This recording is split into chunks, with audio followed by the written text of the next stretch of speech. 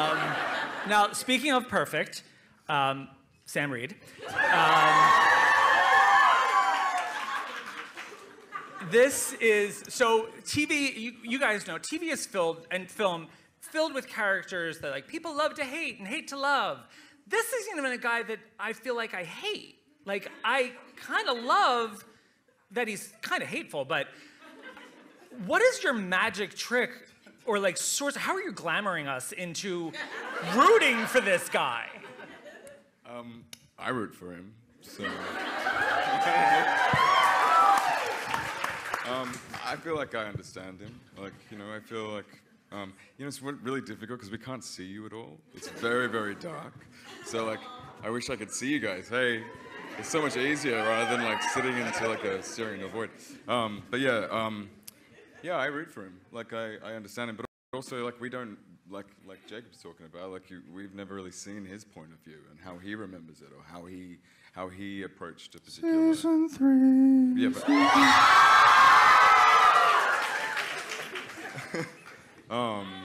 So, yeah, I don't know, yeah. Well, it's interesting because even in the first episode, when Dreamstat shows up, at first you're like, oh my God, and he levels this horrifying threat, which I'm so into, because I am going to use that line. Like, I'm waiting until you're happy.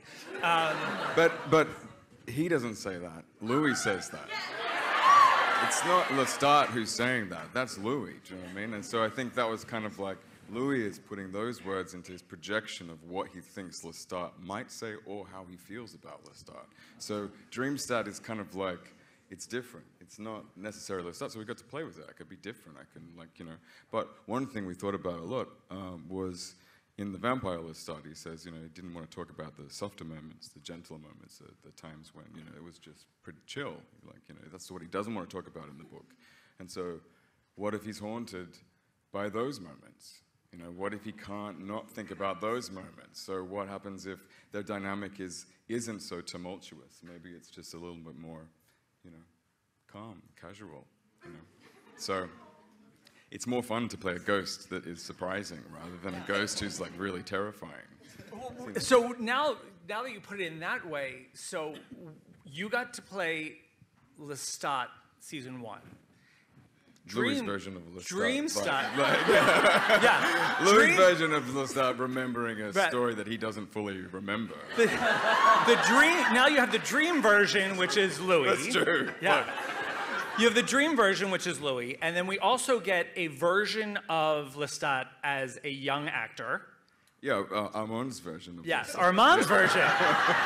So Armand's pretty accurate. This is amazing. Like, his memory's pretty good. Though? How great is this to get to play like this, like literally multifaceted character? Yeah, it's a great joy, and the books are like that too, you know. And Roland's done this extraordinary adaptation, and has brought that in. And like, you know, I don't know how many people have read the books here, but there's some discrepancy as you go through them. Like sometimes like, oh, this is a bit different, you know, like, oh, this one's a bit different. And you know, there was lots of time between them when she was writing them. So how do you kind of like make that coherent? And I think Roland's done this amazing job of going, well, it is all about point of view. And as Jacob said, it's not like there is one wrong and one right story. There's not one liar and one truth sayer. It's not about that. It's we all remember things in different ways. And so you can, it's such a joy as an actor to play like lots of different versions of a person. They live forever. I mean, how can we ever, like no one stays the same. Like we always change, you know? So do you have any specific moment in the last 2 seasons where you could point to and say that's the real Lestat? No. Wow. You've not met the real Lestat. So, and you're a huge fan of the books. You're a huge fan of Anne Rice's stuff. And this is, so this is long time. And what was your favorite scene to recreate from the books? And what was it for you? How was it for you getting to kind of add parts of this character that you've loved so much that are maybe are new to the text? Well, you've seen the trailer, so you've seen he's on stage in the 1700s, and I really love that scene in the book because he kind of like in the book, he goes on stage, you know, and, for the first time as a vampire, and he can't really hack it, and he kind of does all these crazy body mutations, and it's an amazing scene, and I love that scene, and we are not doing that scene. It's a different scene. But I think that's kind of fun because I was like, Roland, what is this scene that's in this script? Yeah. It doesn't make any sense. Where does it come from? I don't know where it is. And he was like, well, you know, I think we... He's like, I think. Let's finally got the impression. I've been told you do it, and then there it was. Finally. I told you it was good.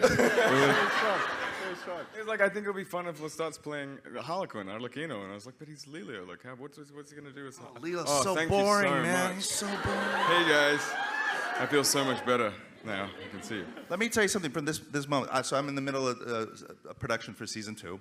And I'm in one of those dark places, like, I'll never write another fucking vampire the rest of my life. Do this. And there's rehearsal. And where's O'Byrne? It was O'Byrne. Yeah. Right? We walk in, it's rehearsal, right? And he starts moving, right, as Harlequin. And I like look over to fucking O'Byrne. It's like, oh man, I'm gonna have to fucking do this rock star Lestat now because he can fucking move. It's so aggravating. I'm telling you, I watched that scene and got pregnant. Yeah. I was like, okay, well, we're having a baby for season 3. It was... Moves like Jagger, right? Yeah, it was just... Yeah. But it's fun. It is fun to do that because like that's like a scene from the books, but it's a scene from our show. And then we get to look at it in these different lights, you know? So like Armand's watching Lestat on stage and they're, you know, like talking, you know?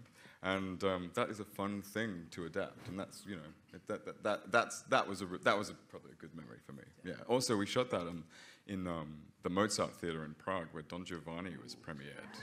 It's just wild, and we had an entire audience filled with people in this 17th century garb with like feathers, and it was amazing. It was like, wow, this is cool. For the family, over here. Were there any fun moments offset that happened offset that still make you laugh?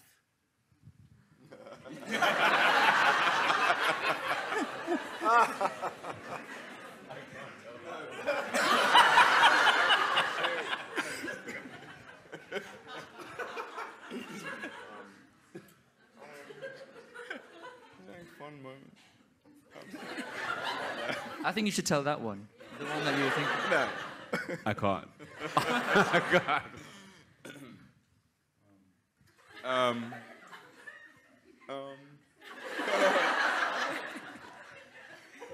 We did have fun. It's not like... I have to say, I've never seen two actors in a company behave the way these two guys. Right? I got to set when I first met them, and they were already like as if they were stuck to each other, like brothers, and they were dressed in some weird costume that day. I don't know if you remember, and it was and then I watched them just like they follow each other around. Like whenever they're not in scenes, they're like two puppies playing with each other all day long, and it was really something. Especially at Comic-Con, that was really fun. Eric makes us grown laugh. adults. Just make shit up. Also, hang on. Eric was at Comic-Con with us. Yeah. And we went around. as green witches. Yeah, that was fun.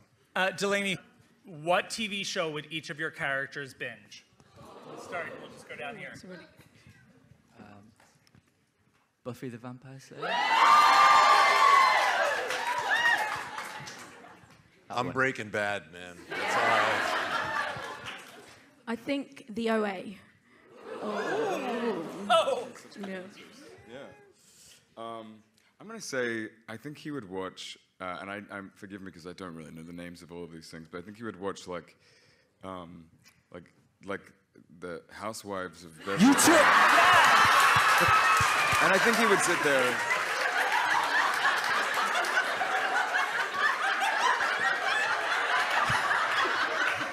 You literally took my answer. Well, we watch it together. That was that, yeah. They'd watch it together.